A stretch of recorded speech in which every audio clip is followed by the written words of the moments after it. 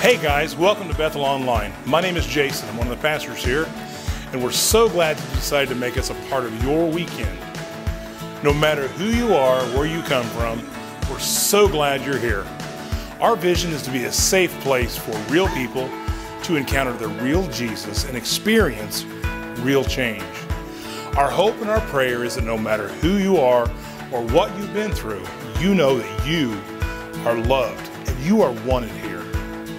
We would love to get to know you better and help you connect with all that's going on. You can do this by going to our website at www.bethel.us or by downloading the Bethel app. You can find our app by searching Bethel Putco in your app store. Both online and in the app, you can fill out digital connection card. It only takes a minute and it'll help us know how to serve you better. Another way you can connect today is through giving. Your generosity at Bethel directly impacts God's mission to radically change people's lives in Putnam County and beyond. Through the ministries of Bethel and the many local and regional organizations we support, people are able to see the grace of God and how much He loves them. You can always give on our website at bethel.us/give or in the Bethel app. Thank you for partnering with us and making a difference. Well, thanks again for tuning in online today. Know that you are wanted and welcome here, and you are loved. I hope you all have a great day. Good morning. Welcome to Bethel Online. We're so glad you joined us for the first week in our series, Letting Go. Talking about the things that we need to let go of in order to live our best life and the life God has for us. Today I want to talk about laying down our feelings of inadequacy. The world is screaming at us, screaming with expectations of who we should be. Many of us are screaming at ourselves with expectations that came from our family of origin, expectations that came from our education, or even came from the culture that we grew up in. Those expectations can feel heavy.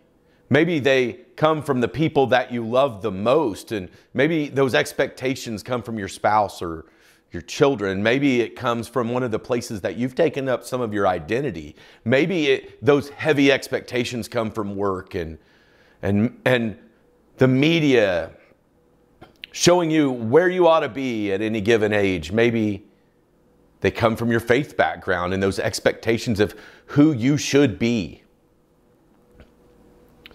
In reality, we were made by a God who created us with a purpose, on purpose, for His good and His glory, and also gives us the capacity to do whatever He's called us to do. And so often we let the weight of the expectations that we and others have put on ourselves misguide and misdirect our life while failing to ask what God has for us.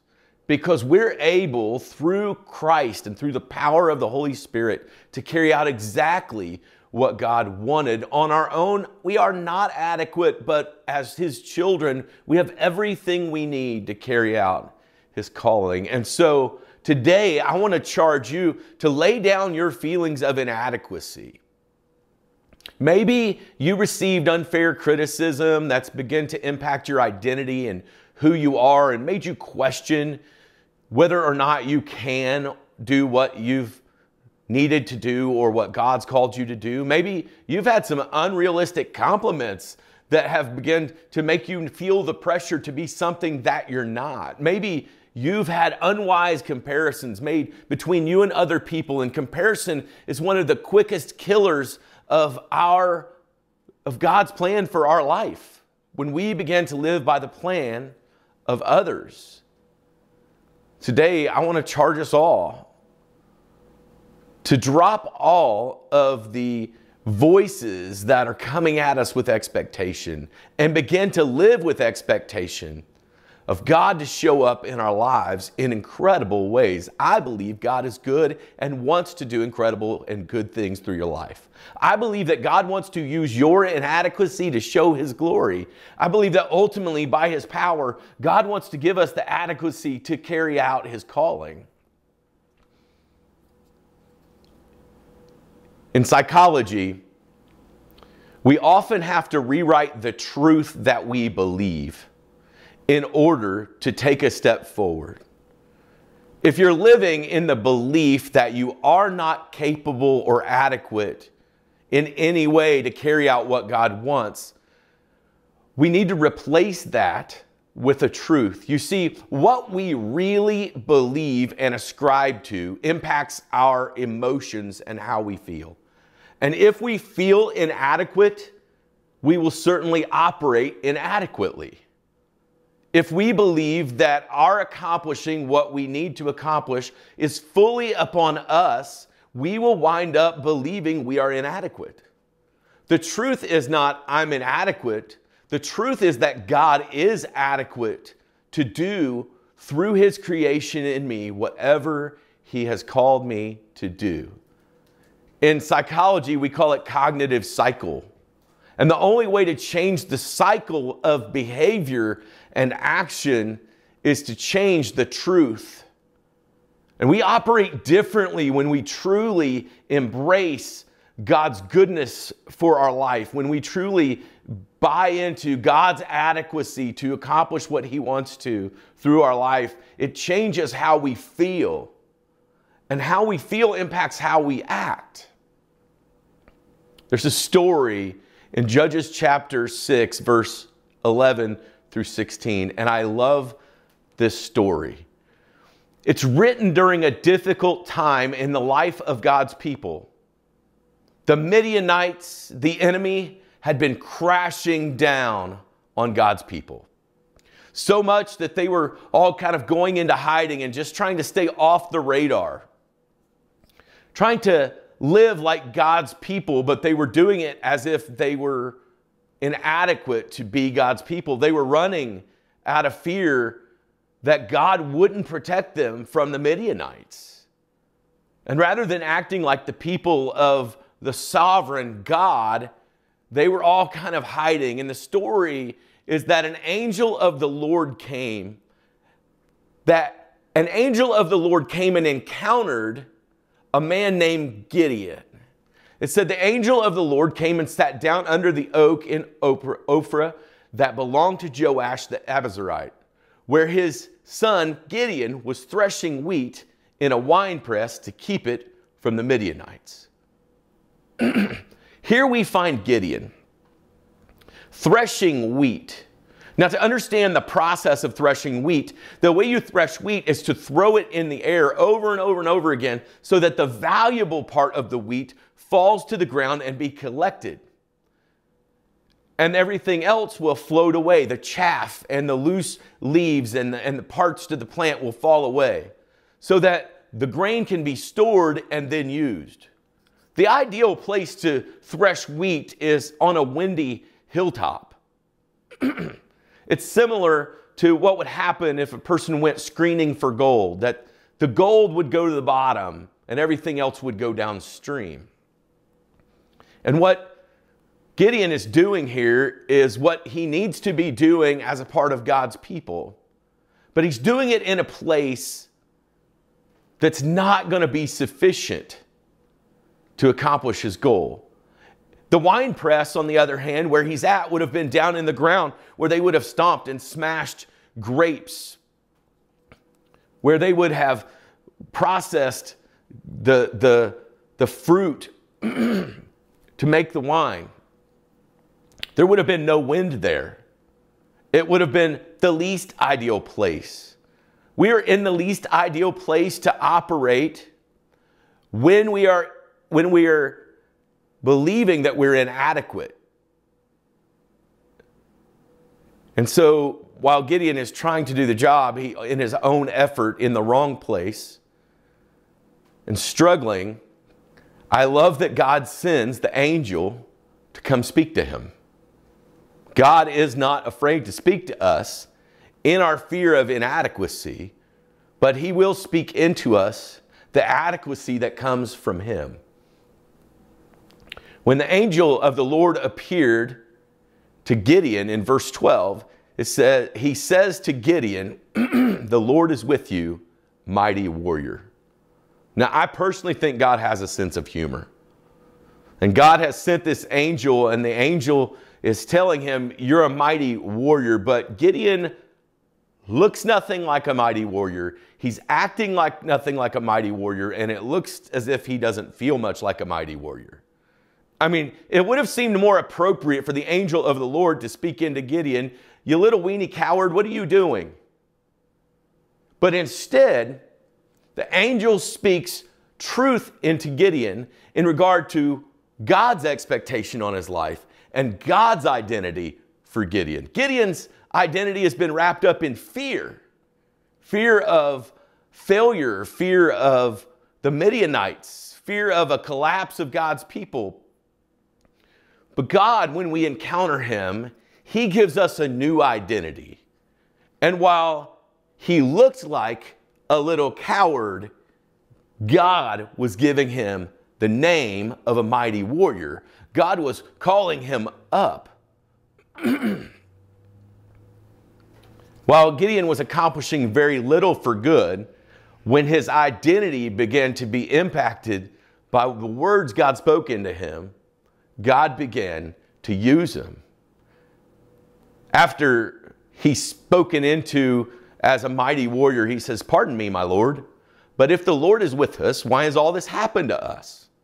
Where are all of his wonders that our ancestors told us about when they said, did the Lord not bring us up out of Egypt? But now the Lord has abandoned us and given us into the hands of Midian. Really, the problem wasn't so much that God had given them to the people of Midian. It was actually that the people had allowed themselves to operate under the people of Midian because they didn't believe that they could move forward as God's people. And the Lord turned to him and said, go in the strength you have and save Israel out of Midian's hand. Am I not sending you? What God is saying is, I'm not asking you to be sufficient. I'm asking you to go in my name. Go in the strength you have. Go with what you have. See, the joy of going in the tasks of God and being inadequate is in knowing in the depth of our heart God is adequate. And the way to figure that out is to go in our strength and trusting God with his word. He says, am I not the one sending you? Pardon me, my Lord, Gideon says. Gideon's got some comebacks, some excuses about why he can't or why he's not enough. But how can I save Israel? My clan's the weakest in Manasseh, and I'm the least in my family. He's like, I'm not even from the right clan of people who are accomplishing things like this. And I'm not even the right guy in my family. Like, I'm just simply not enough. Like, I learned in my family, I'm the little one. I learned in my family, I'm the one who's can't get it together. I've learned that my family isn't even that great. Like, people like me, people like us, we don't do great things. We don't free an entire nation. We're just people in the nation. He hasn't yet bought into what God can do. And the Lord answered. His response to the excuses is, I will be with you, and you will strike down all the Midianites, leaving none alive. And actually, God uses Gideon in an incredible way. And I'm sure that after God uses Gideon in this incredible way, that Gideon now understands God's adequacy for his life. But he could never understand God's adequacy for his life until he stepped in to God's calling for his life. You see, it's about identity. It's about asking this question of who am I? But I think the real question to ask is, who is God? Who is the God in me? Is a better question about our identity, because God gives us the identity of the mighty warrior rather than the little coward. He's a good God with good plans for his kids. And I think there's some things that we need to know about us, that we need to hedge our identity in, that we maybe need to say out loud. The first is that God's view of you is different than you think. You might think that God thinks of you as other people think of you, and they see your inadequacies from their viewpoint. And you may think that God sees you as you see you. But see, the reality is that God, in his sovereignty, knew when he made you who you would be and where you would grow up and what you would go through and how you would believe about you. But God's view is much different than ours. I love it that in Judges 6:12, the angel of the Lord is calling Gideon a mighty warrior. I don't think that Gideon had looked in the mirror and that morning and said, "Look at you, buddy. You look like a mighty warrior." I think he had been throwing the wheat up and thinking, "I'm not even good enough to thresh this wheat. I'm not even able to separate what is good and bad in this single crop here. And I'm not even good enough to go out and do it where it needs to be done. I'm going to hide down here to do it." I don't think Gideon yet saw himself for who God saw him as.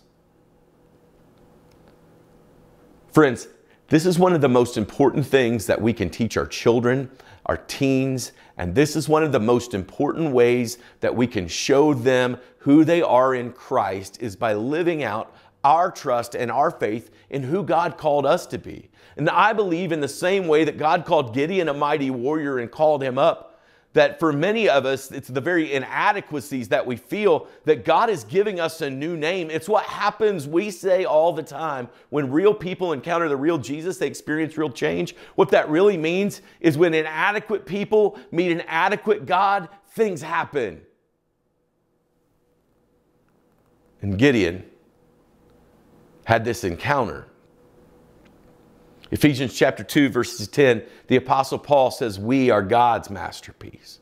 He has created us anew in Christ Jesus so we can do the good things he planned for us long ago."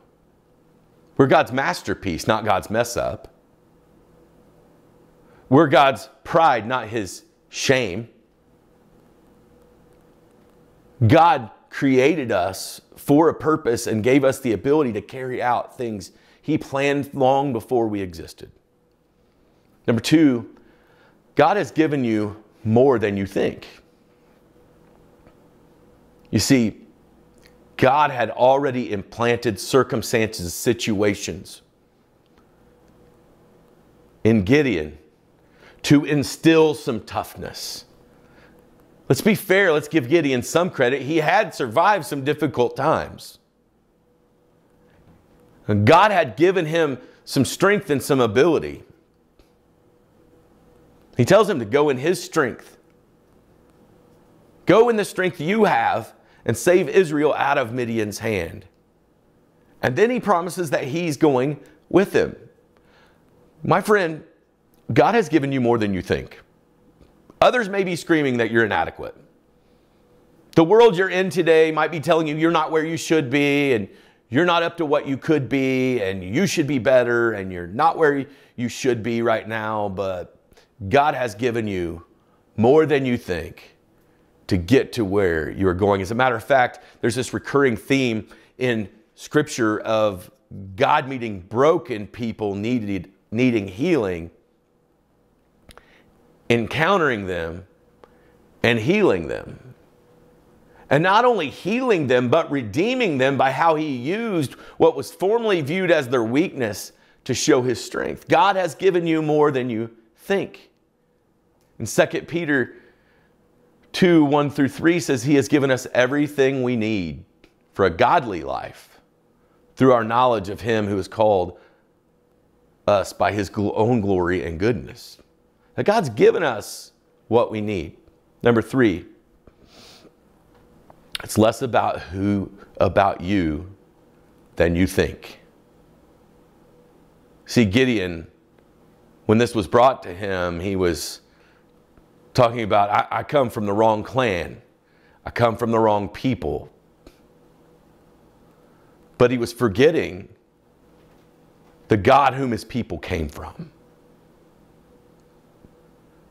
Gideon was talking about he couldn't and I can't, and all the reasons why, but it really wasn't and isn't about Gideon. The world will scream at you to live its purposes, but you were made for God's purpose. And it's not as much about you as you think. The world will constantly tell us that we're at our best when we think highly of ourselves, but we're actually at our best when we're thinking most highly of God. It's not about you. It's not about me. The story of Gideon is not really the story of Gideon. It's a small part of God's bigger story. And when the Lord answers, I'll be with you and you will strike down all the Midianites, leaving none alive, it was a part of an event so much bigger than Gideon. It was one more time of God showing the redemption of his people who had been disobedient. It was one more time of God showing the people his love for them despite their inadequacy. It really isn't about, am I adequate? It's about the fact that I walk with an adequate God. Philippians chapter 4, verse 13 says, I can do all things through him who gives me strength. And listen, prosperity doctrine teachers would tell you that to name the thing you want to do, to name it and claim it. And if you want it bad enough, you can do it. And it's left thousands of children begging God to help them win games and dunk basketballs and all of these things. And this isn't what the passage is saying. That somehow if I want to be rich bad enough, I will become rich enough. That if I... And the reality is, this passage is about accomplishing God's will for our life. I can do all things that God has called me to through him who gives me strength. First off, are you living for the purposes of God? And second of all, the question is not who am I? The question is, who is I am? You see, when God revealed his name to his people, he named that he was a protector. He named that he was a provider. He named the attributes of his character. Every single one of them were revealing his adequacy. So that when we begin to take on the identity of one of his kids, we carry the adequacy that we need. Maybe the feeling of not being adequate enough on your own is not a bad feeling. It's the knowing of who God is that allows us to carry out what we could have never on our own. I love you, Bethel. Have a great week.